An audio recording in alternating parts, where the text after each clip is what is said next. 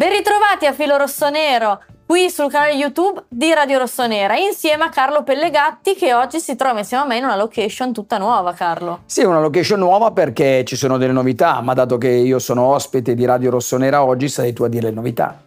Eh sì, perché stiamo lavorando a un nuovo format che si chiamerà Cronache di Pellegatti e andrà in onda prima della Champions League. Non vi svelo altro, prima anche di altri appuntamenti importanti, sempre a tinte rossonere. Ma questo è Filo Rossonero e quindi, Carlo, ovviamente ti chiedo...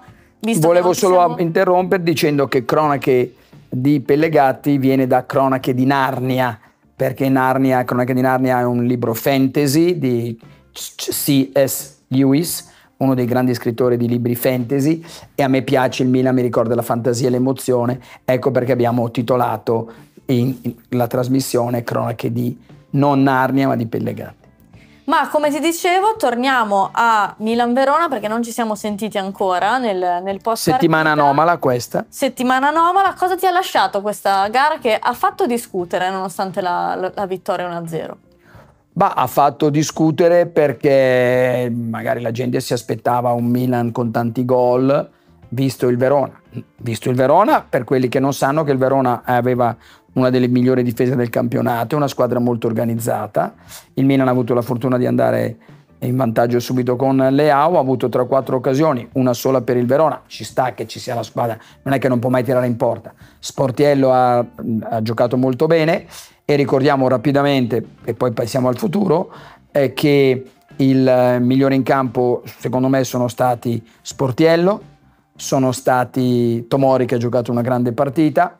Per quelli che riguarda là davanti, io do un buon voto anche a Giroud, che è l'ennesimo assist. E l'ennesima partita, direi. L'ennesima partita. Diamo un buon voto a Leao, perché bisogna dare un buon voto, non eccezionali secondo me, Reinders e Pulisic. Bene quando è entrato Loftus-Cheek e Okafor, la difesa bene, ma il migliore in campo, più che Tomori, più che gli altri, è stato decisamente Florenzi, che ha dato qualità, ha dato sicurezza, ha dato carisma e personalità alla squadra. Sì, esatto, un elemento importante che ci eravamo un po' dimenticati, è inutile negarlo. Ma sì, continuiamo a sentire, sì, ma ormai non è più il Florenzi di prima, l'infortunio grave. Invece abbiamo ritrovato un bel Florenzi che, attenzione, dovrebbe essere titolare anche contro il Cagliari.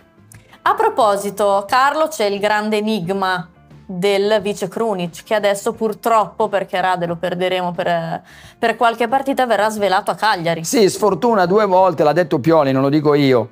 Doveva togliere Tomori, non so se sicuramente non avremmo preso 5 gol con Tomori. Cambiava anche un po' tutto l'ambaradan con Tomori, tutta l'organizzazione eccetera. Ero presente, lo stava per cambiare, i 2 giocatori stavano togliendo la tuta quando si fa espelle. Ingenuo, ma è anche... E lì stava anche lì cambiando Krunic quando gli è venuto. E quindi poi, in base a quello che diranno, capiremo quanto anche perché quando usciranno i comunicati vari non diranno quando rientra. No, certo. Esatto.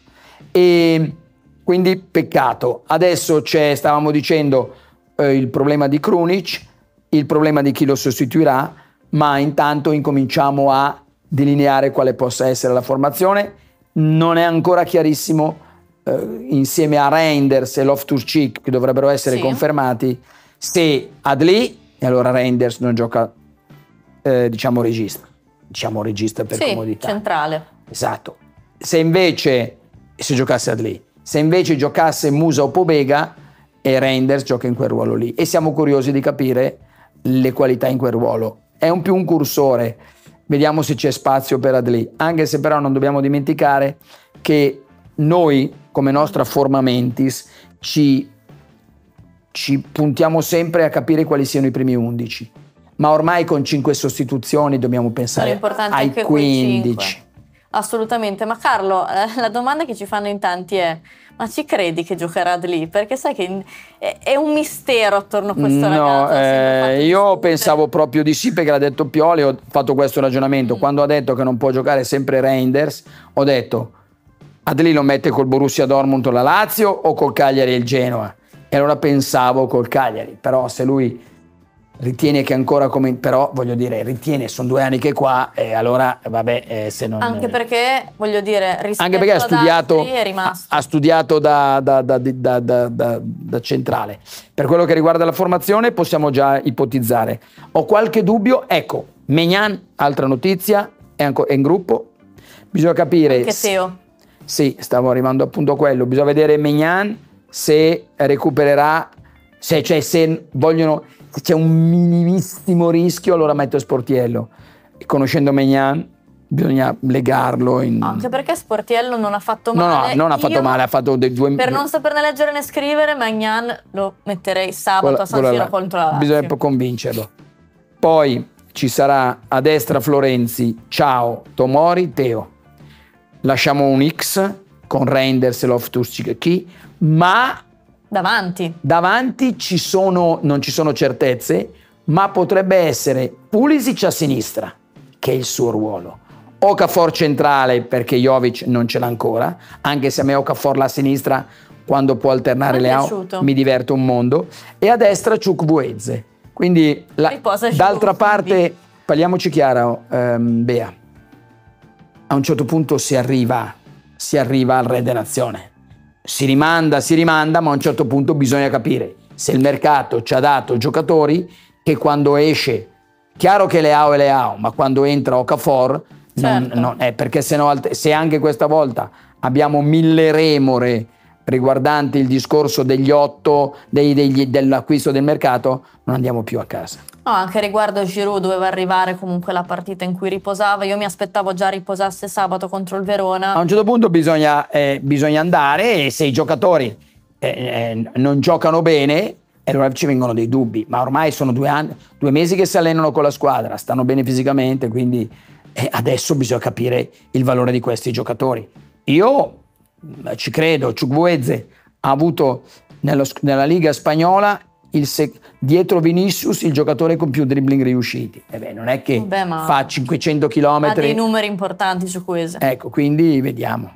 Tra l'altro, Carlo, anche su Reinders, no? Ci sono un po' di dubbi. Tu lo vedi diverso rispetto alle prime 3? L'ho fatto questa domanda a Pioli, quindi rispondo come ha risposto Pioli. Scusi Stefano, volevo capire, Reinders e Pulisic mi sembrano meno brillanti dell'inizio.